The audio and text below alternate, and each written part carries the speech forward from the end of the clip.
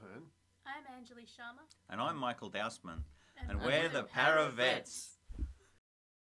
We wanted to take openly available data and use advanced visualization techniques to provide insight into vet data.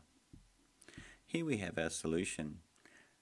You see that you can break down the student enrolments by different age groups, and you can see that the Certificate 3 is very popular.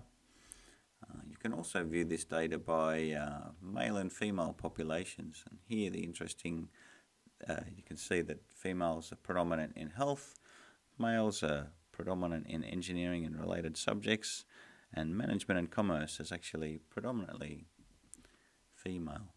You can also look at the Indigenous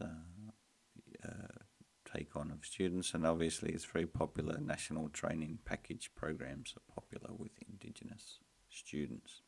You can also take these course types or these field types and break them down into subsets based on AQF programs, field of education and non-ACP programs.